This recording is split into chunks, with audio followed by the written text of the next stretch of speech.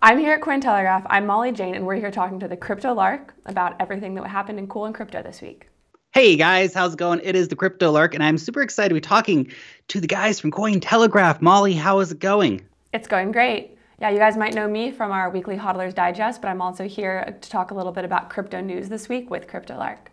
Yeah, it's very, very exciting, and I'm a big fan of Cointelegraph. I gotta say, I really like the articles you guys do, and you're one of my favorite journalistic publications in the crypto space. But ball in your court. So, what do you want to talk about today?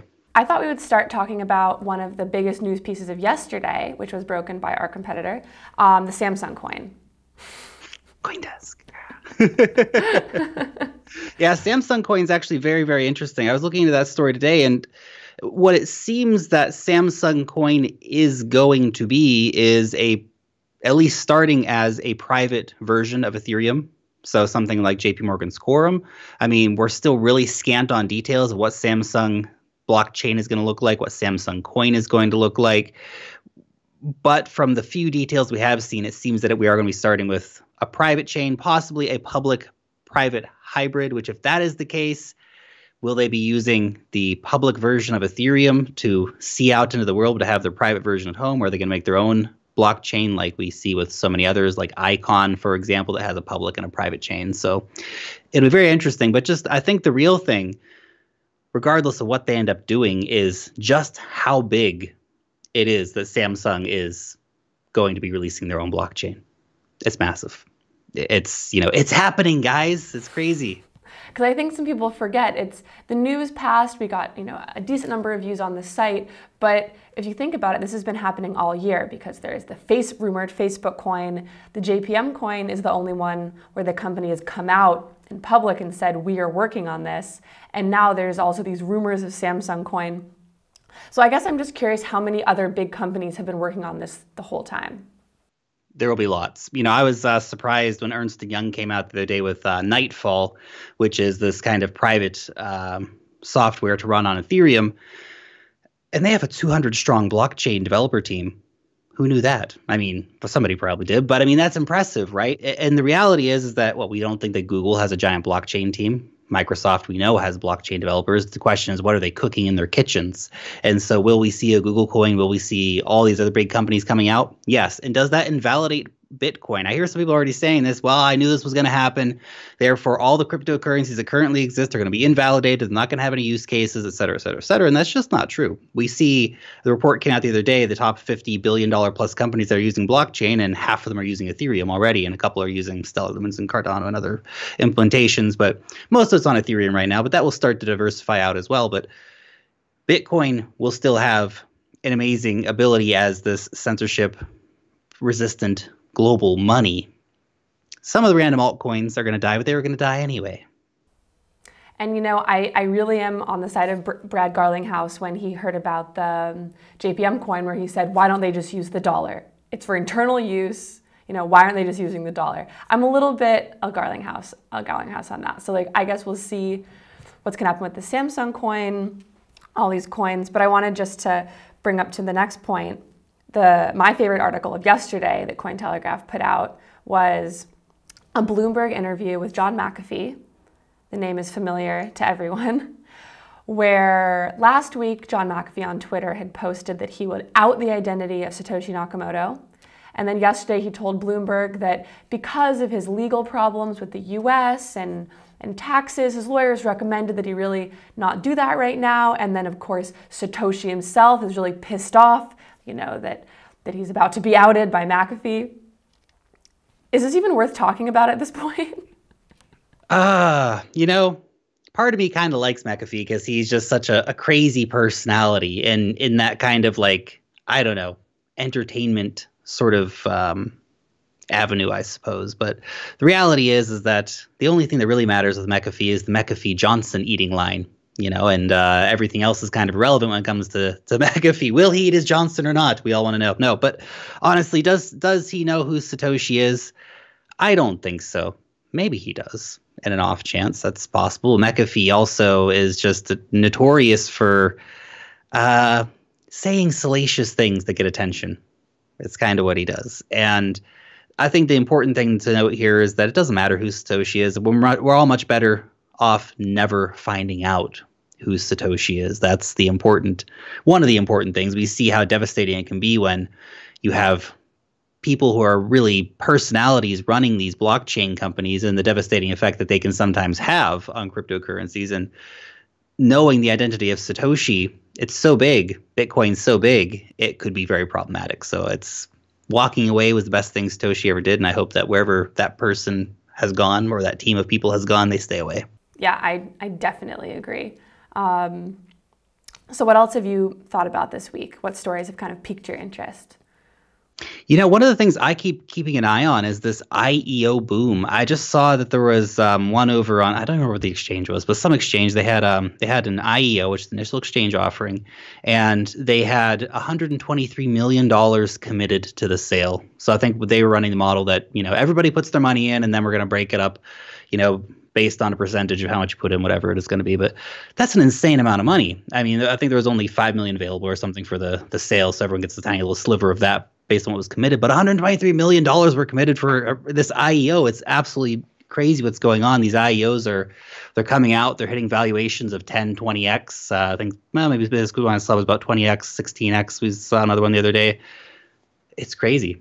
It's crazy. There's a lot of money. But the thing to remember is that a lot of these IEOs are really small percentages. You might see they're selling 5% of their tokens or something, and then the private investors have got 75% of the tokens, and the team's got 20 or 30. And so there's those dynamics that also come into a lot of these IEOs.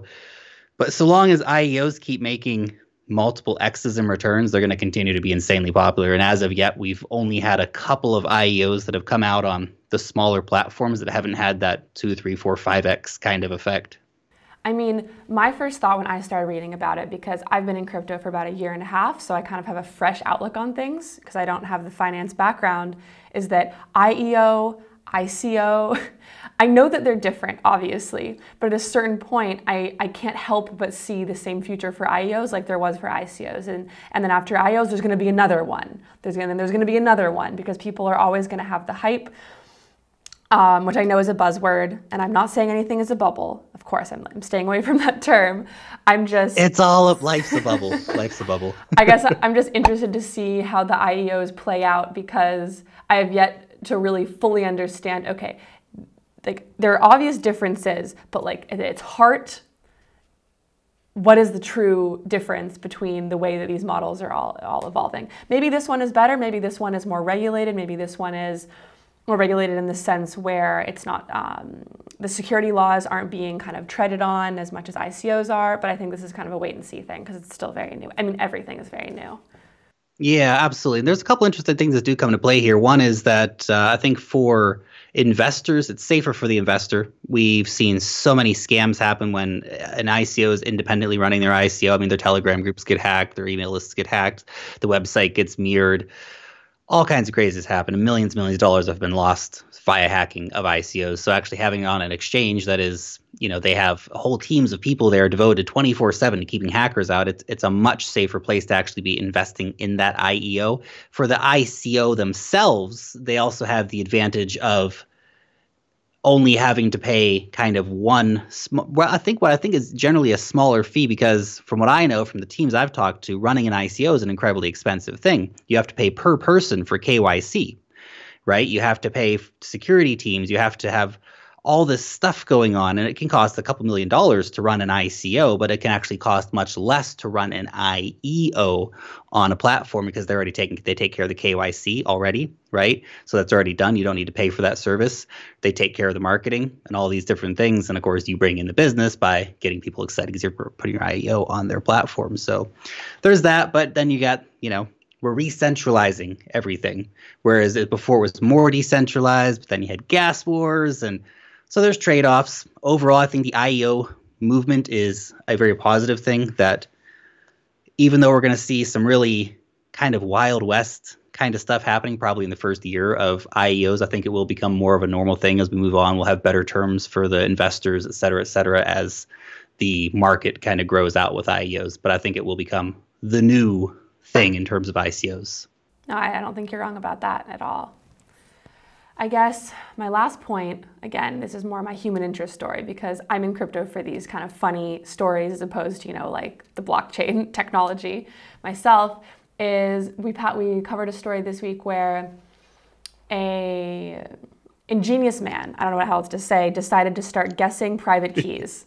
It's basically like trying all of the passwords. And, I have an experience with this myself because I was on Neopets as a kid. And my friends and I once typed in the name something like toilet and the password 123, and we got onto someone's Neopets account, hundreds of Neopoints, and we stole them. So maybe it's basically their fault for having such a ridiculously easy password. Yeah, but I mean, Neopoints were Neopoints, but this is Ethereum. And so this research has uncovered that some, guy started guessing all the easiest private keys. I mean, not just 1 and 1, 2, 3, but he ran some numbers. No hardcore hacking stuff.